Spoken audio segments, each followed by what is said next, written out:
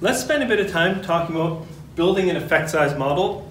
And I'm going to make some suggestions for what I think is a reasonable approach to trying to build a model to estimate the effect of x1 on some outcome y.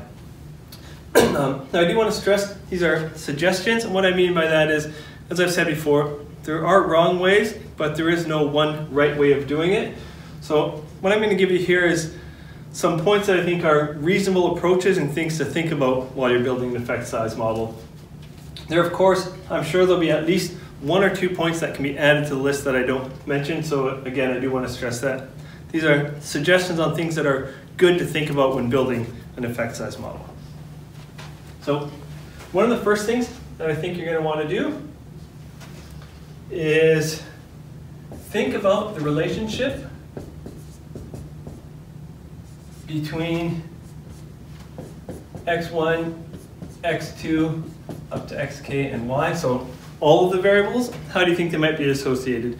Bivariate associations, especially x1 in the outcome, and x1, x2, x1, x3, and so on. Right? So the relationships involving your variable of interest and the outcome. And you might want to consider using a DAG. And again, this is something we're not talking about explicitly in the course, but something you might want to explore on your own. It's a really useful way for trying to describe the relationship between all these variables and helps you decide which variables need to be included in the model and which ones don't. One thing you want to do is include confounders. So if you identify variables that are confounding the relationship between x1 and the outcome, include those. We mentioned knowledge of confounders can come from previous knowledge, right? Previous studies or literature, subject area knowledge, knowing about the study design. You might identify some through data exploration. And I guess I want to say, it's not always clear which variables are confounders. Then you can include independent predictors.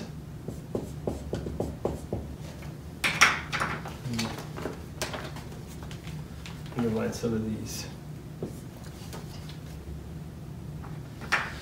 Right, so we saw that if there's other variables that are good predictors of the outcome, even if they're not confounders, including them might decrease the standard error of B1, right, the effect you're interested in. So we also talk about reasons that you might not want to include them. If you don't need to adjust for them, it's not necessary to include for them, but that's something to think about. You're probably going to want to include variables for face validity.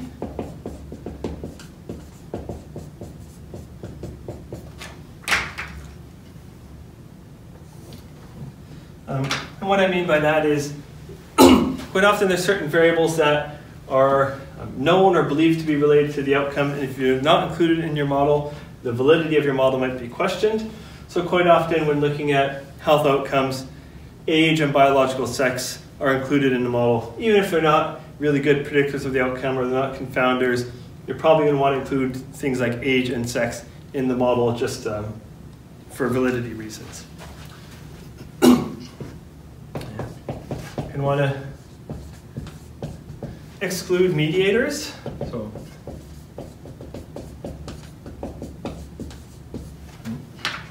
we talked about what mediators are. If there's some variable sitting on the pathway between x1 and the outcome, we're going to generally want to exclude those. Exclude alternate measures of x1 or y. So if you have some x variable that's another measure of x1, right, it's measuring the same thing, or a variable that's another measure of your outcome, right, you don't want to include those in the model. That's going to completely distort things. We saw, so maybe I should say the words, I haven't written it explicitly. alternate measures of x1, we often think of those as collinearity. So if a variable is so highly associated with x1 that it's nearly inseparable, don't include that in the model. If x2 and x3 are collinear,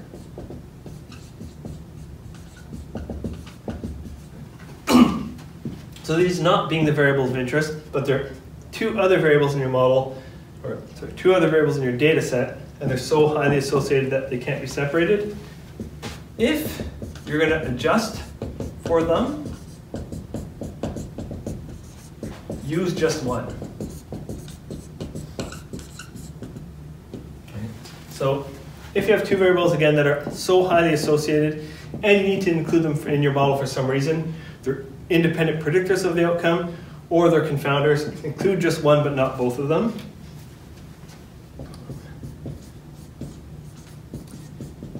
Include effect modifiers. Again, if they're statistically significant, and again, we don't want to get caught up on statistical significance, right? If there's statistical evidence that the effect modification seems to be real and not due to chance, it seems to be that there is, if you have statistical evidence that there is effect modification, and they should be conceptually sound.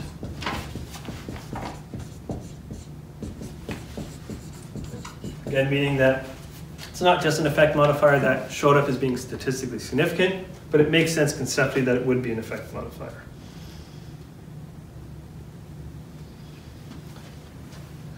One thing that I think is always important, I don't know if this totally fits into the model building suggestions, but I think it's important to mention here, is acknowledge the limitations or weakness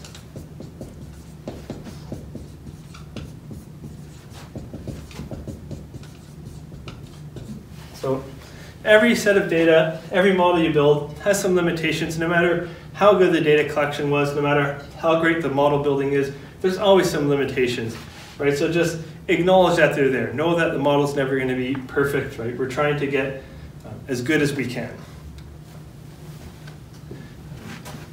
We might want to consider transforming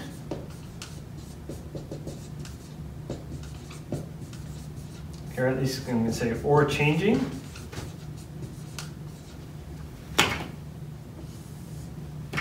some variables.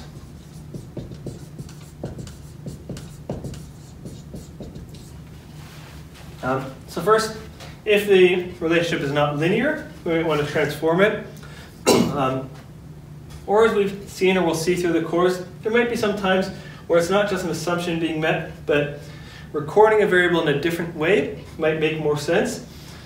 So for example, I'm not going to come up with a great example on the spot, but if we're looking at some health outcome, age might be an important variable to include in there, but age might make more sense to record as something like adult or senior, right? If something that outcome tends to change when someone's a senior or not.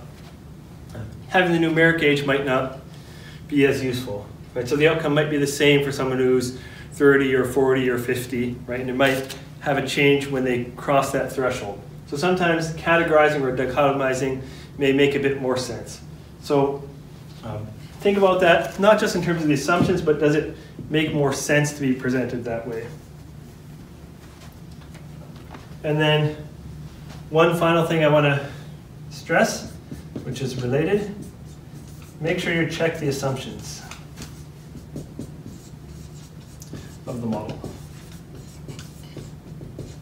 Okay, so I like to do this as I'm building the model, just regularly checking some of the regression diagnostic plots, making sure the assumptions seem met, and doing it along the way.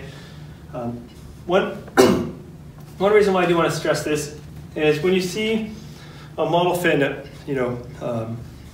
and you see things presented in a paper, they're never going to talk about their residual plot and how they check the assumptions and what they did. They might mention a change that was made, transforming a variable in y. Quite often they won't even do that. So this is really important to do, but it doesn't get much feature in the publication itself. But I do want to stress checking the assumptions, making sure they're met or reasonably met, and if not, addressing them is an important part in the model building procedure. So what I'm going to do is just clear this off and talk a little bit about a suggested approach, a way I think is a reasonable way to go about incorporating these ideas and trying to get to a final model. So let me just clear this off and get to the next set of ideas. Now that we've talked about some important considerations to make when building an effect size model, I want to talk a little bit about what I think is a reasonable approach to trying to get to building a final model to estimate the effect of some variable x1 on the outcome. So I think a good approach is first trying to decide on the confounders that you want to include in the model.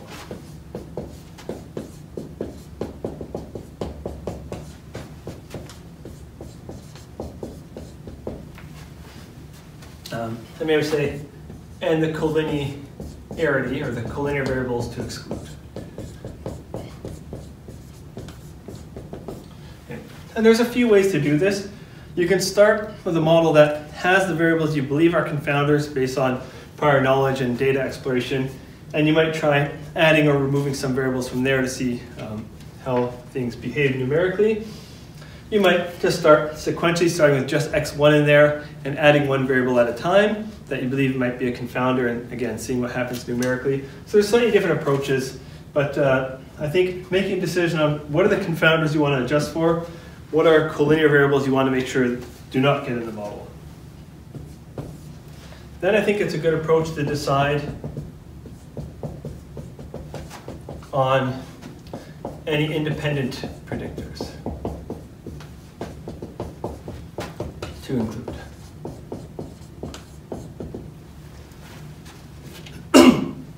So up to this point now you've decided what are the variables you need to adjust for, what are any other variables that are good at predicting the outcome that you might want to include because they're going to increase the precision of your estimate.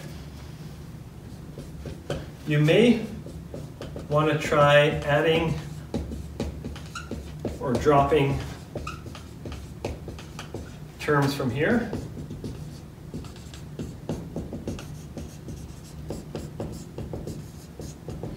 And again, this is just a suggestion, but you might, if you're not too confident that a certain variable is a good predictor of the outcome, you might want to try dropping that from the model using something like the partial F test to help you decide, is that another good predictor that should be included in your model or not?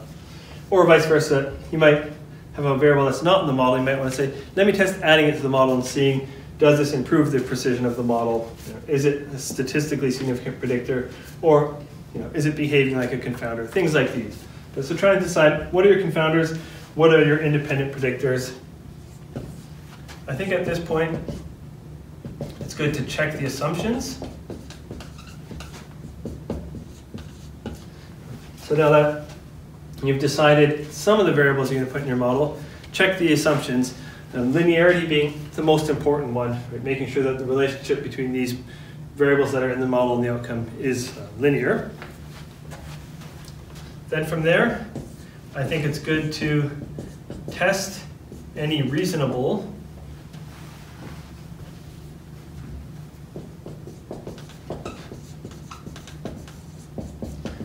interactions, right, or what we're calling effect modification terms. So anything that you think is biologically plausible or makes sense, you can test those. A reminder that there may be certain variables that were not included as confounders or independent predictors that you might think are effect modifiers, right? They might be modifying the effect of x1 on the outcome, and you can test those, right? So again, at this point, consider if there's any effect modification terms you want to include in the model. Then, after you've made this decision, good to check the assumptions again. Right, again, just including interaction or effect modification term may have changed things in the model, but it's just good to verify that again that the assumptions are met. So check the assumptions and anything you want with the model fit. Right, again, do a final assessment of the model. and then interpret.